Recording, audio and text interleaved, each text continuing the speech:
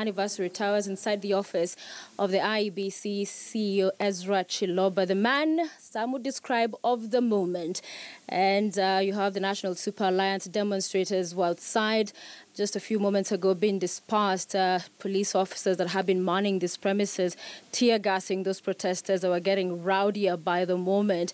And we've also seen other protests around. But let's listen to the man himself, his thoughts on all that is going on around the country at this very critical point. Thank you for making time for KTN News, sir.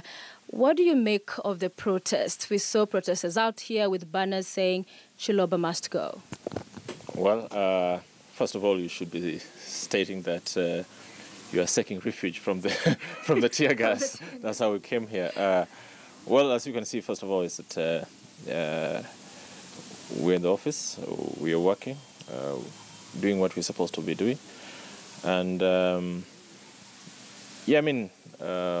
protests, people have the constitutional right to protest, to be able to state what the issues are. But at the end of the day, I think what will help the country move forward is how you put together those issues, package them in a way that is a solution that will help the country to be able to progress. Knowing that you have 29 days to the election, and the Commission has still got the mandate to be able to do that. We've got not much time left.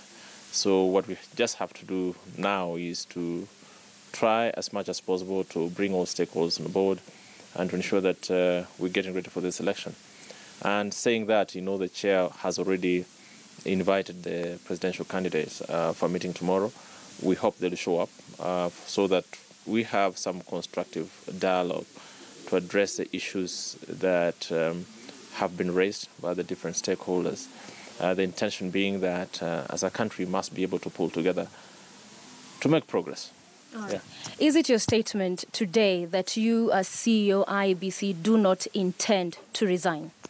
Well, I've not thought about that. What I know is that I got responsibility before me, and I have to discharge that responsibility. Of course, those who raise concerns, and we can say that people have a right to express themselves, but whatever we do, we must be able to do it within the confines of the law. And given the nature of this office, we've been here before, and we need to learn from the past, even as we look into the future. Yeah. The Supreme Court ruling annulling the presidential election, a serious historical moment for this country. Do you take no responsibility in that annulment? Look, the Supreme Court was also very clear in terms of the observations that they made in as far as the election is concerned.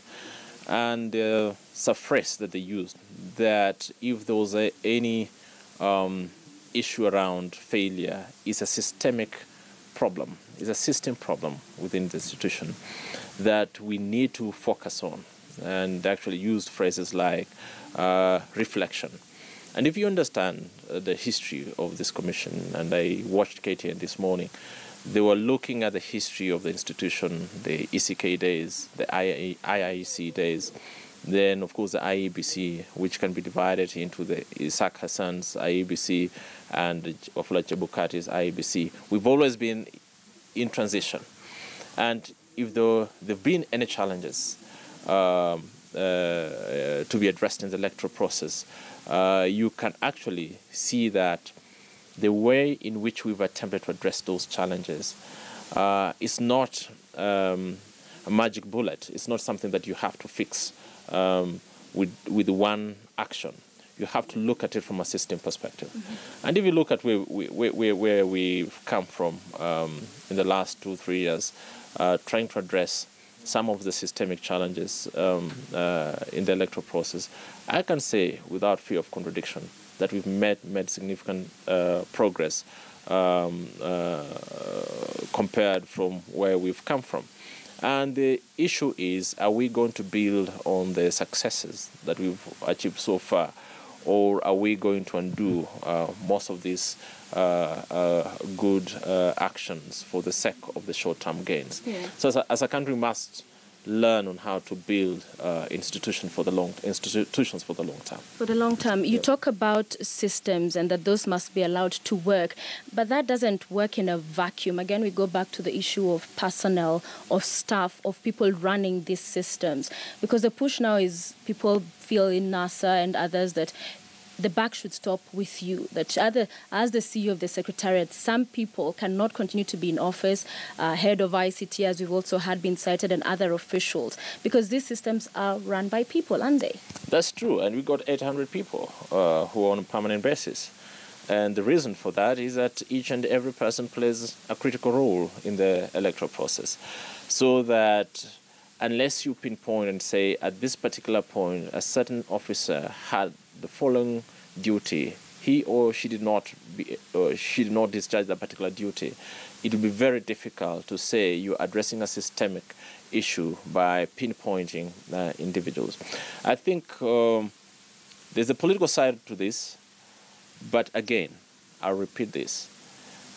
You must look at solutions that are going to consolidate gains for the long term.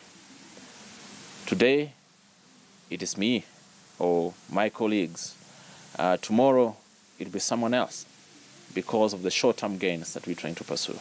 So from my own experience, I think that the country has to calm down from anxiety and tension and see what is it that we can do to ensure that the next election meets the standards that the Supreme Court said it has to meet. Okay, so in as far as we had the 8th of August election, we now have the 26th of October election. What is the difference between that IEBC on the 8th of August and the one we will see going into the 26th in all aspects, whether it's personnel, whether it's your infrastructure, whether it's your partnering in systems and other issues? What we've done so far is to look at the observations made by the Supreme Court. It's very clear that we must rethink our infrastructure, especially when it comes to results management, both in terms of the procedure and the systems that we've put in place. So what we're going to see is that the procedure will vary a little bit.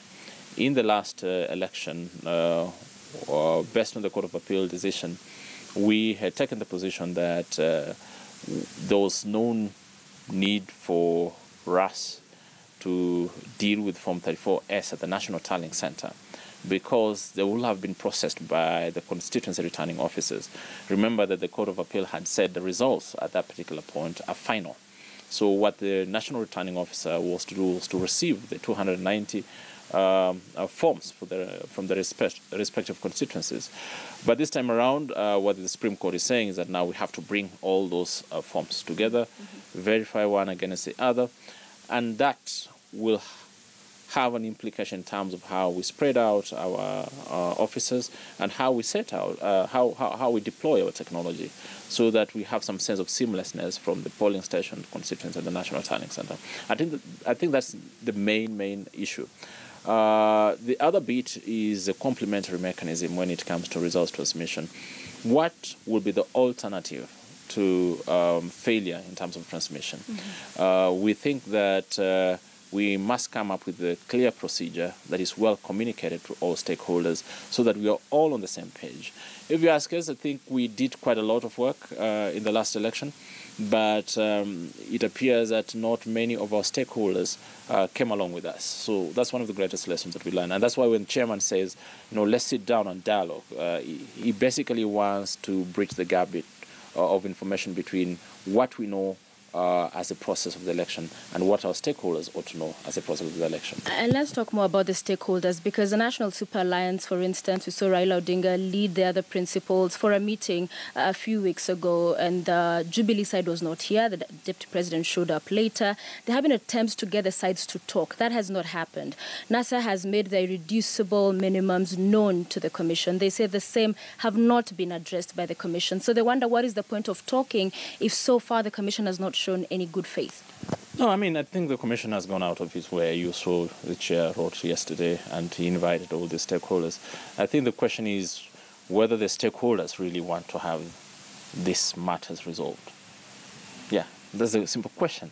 Do the stakeholders want these matters resolved? We're open, we've invited them, we've gone out of the way, and we are still open to have that particular conversation. But you've not been able to have a meeting with all of them at the table at the same time. What is the problem there? And that's why I'm pushing it back to them and saying, why can't you come? Ask for our invitation. The chair has invited them. He set out the agenda for the meeting, and we hope that by tomorrow all of them will come together. Yeah. There's a concern right now, and we've seen NASA flag it as well, because one of the reducible minimums is that Al Ghurair does not print the ballot papers for the forthcoming election. And we hear that the UNDP will be procuring the new printers. And they said that was a unilateral decision without consultation, which is what they'd indicated they wanted to happen. Well, again, there's a bit of mixed information out there. The position is that the Commission has a contract with Al Ghurair, an existing contract, a 2-year contract, to allow us to print ballot papers whenever we require them. Now, what has happened is that there were some consultations here and there, and the question was, what value will the UN, for example, add in the event that we ask them to help us in this particular process? And there's a possibility, of course, of procuring, but also what is most important is to provide that independent oversight on the process of printing of the ballot papers. But that is still a discussion that is ongoing, knowing very well that we have an existing contractual relationship with Al Ghurair. So can, for example, the UN bring on board experts who can watch over the printing for the sake of public confidence building in the electoral process? So it will still be Al Ghurair? At this particular point, we haven't changed that particular position. Yeah. But there's a proposal to have UNDP source that. Especially when it comes to quality assurance. Yeah. Allow me to ask you 2 more questions. I know you're in a hurry to move. We have. But there's a very, I know, and you're working, but a very important question that has been put forward over and over again around the question of ICT, and transmission was a big issue. And a controversial position of the ICT manager, who at one point was either suspended but came back into office under unclear circumstances. Then there was a leaked memo indicating that the chair had, again, fired him or suspended him. And it's unclear what exactly is going on, and yet a very important position he holds. Can you clarify for us, ICT manager Muhati, is he still in office? Has he been suspended? Has he been fired? What's the position? James is still in office. James is still in office. I think what the chair raised were some of the issues that were subject to discussion at the Commission level, which is also an internal administrative issue. So at this point, I will not want to talk much about that. Yeah. But he's in office, yeah. He's in office. So there is a push and pull still. The war continues between the chair, the memos he's sending, and what we see posted by the IEBC account on Twitter. I think it's important to know that every institution has got certain protocols. And the internal communication was internal communication. A lot of things go on here that we don't have to share with the public. So the fact that the memo got out in the public does not necessarily mean that's the actual position. And there's a lot of discussions going on many other things. So allow me to ask, for Kenyans watching, and you say it's not the actual position, and yet it's a memo from the chair. This is the head of the IEBC. So what would be the actual position if not that from the chair? But he hasn't communicated to Kenyans. The Kenyans must know that the internal communication at IEBC, which are done through the memos, the fact that the memo has been leaked, it only tells one side of the story, or the intention is to tell one side of the story, but an institution does not succeed by just looking at it from one side of the story. That's why we said on any issues that have been raised in the past, the Commission will be able to, at the right time, be able to communicate formally to Kenyans. What do you attribute the leakages to? Because they're not doing good for the Commission. It just paints a picture of a Commission in disarray. Well, I think some individuals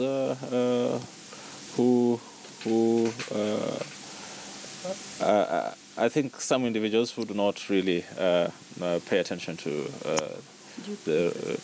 I would say, due process, I would say that. But it's a matter that we're investigating to see what actually happened. Whoever did that, of course, does not have the best interest of the organization at heart. And it doesn't matter how long it takes. We'll be able to track them down, and justice will be done. Yeah. Thank you very much. Final question as we go, CEO, because one of the viewers calling in asking if officials who saw affidavits, you were one of the IBC officials that saw affidavits that were submitted in the Supreme Court, and those issues were found to be untrue. For example, the security features, Usoka site saw several affidavits, and the court found that some of those orders they made were disobeyed. Shouldn't there be action taken against officials who were seen to have misled the court? I don't know what you're stating, but we got our own position in terms of the Supreme Court position, which we have been analyzing, and we have a position on that. You throw an affidavit because you believe in the evidence that you're presenting before the court. At no point did we say that what we were swearing was inconsistent with what we believed in. So I can assure you that we have all our documents together. We are reviewing to see if there are any discrepancies between what we presented to court and what we also have. One of the things I can tell you is that, if you look at it, I think our position is still correct in terms of the nature of the documents that we presented. And if there were any discrepancies, I think we ably explained that. And we'll be revisiting that matter at the right time. At the right time. Thank you. Plans for 26th of October? Kim's kits, are they the same? The same kits. We are reconfiguring them, getting them ready, looking at some of the procedures that perhaps will enhance efficiency, and ensuring that we have as many forms as possible being transmitted this time around. We are working on training very hard, trying to see that the officers who are going to use the KIMS kit really follow procedure. So it's the same arrows, POs? Yeah, but of course based on performance. Some of them, of course, who had issues, we looked at some of the concerns. If we think that the issue that affected your processes is such that does not allow you to work for us again, we're also trying to deal with that particular issue. But one thing I can assure you is that we're getting ready for this, and we're going to succeed. Because in the other petitions going on, some courts have urged that the KIMS kit be preserved for those proceedings. So does the Commission now intend to purchase other KIMS kits in such eventualities? That has been a challenge, and what we're saying is that there's a bit of information gap between what the courts understand as election material and what we understand. So last week we had a meeting with the Judiciary Committee on Elections that is chaired by Justice Mbogoli, and we explored this issue. Our position is that I think what is important is the data that is on those particular kits. It's not the hardware. So they should allow us to access the hardware. We prepared for purpose of the presidential election. We'll be able to retain information in the SD cards so that whoever needs or requires that particular information, they'll be able to be availed with that particular information. And so at the administrative level, the judiciary is aware. We are hoping that the judges also will be properly informed so that they make appropriate decisions that do not necessarily hamper our processes. Electronic transmission, how is that? Is there any update, upgrade? Thank you very much. I think we've done our level best. We're getting to improve our system, to increase coverage, and to ensure that transmission happens 100%. Thank you so much. Thank you so much. We have definitely overstayed our welcome, but thank you for making the time, CEO IEBC Ezra Chiloba. He says they are preparing for the 26th October repeat presidential poll. It's business as usual here at the Anniversary Towers with all of their staff. Earlier on when we arrived, there were several demonstrators outside in the streets, but because they were getting closer and rowdier, the police who are manning these premises dispersed them using tear gas. So as we stand now, and perhaps we could just go closer to the other side and you could see outside the window, the streets completely cleared out, quiet, not your usual traffic, business as usual here along, what street is this? University Way, yes. So a little bit of resumption of normal traffic there, and journalists, my colleagues as well, outside. But I'll take it back to studio for continuing coverage. Sophia, don't go.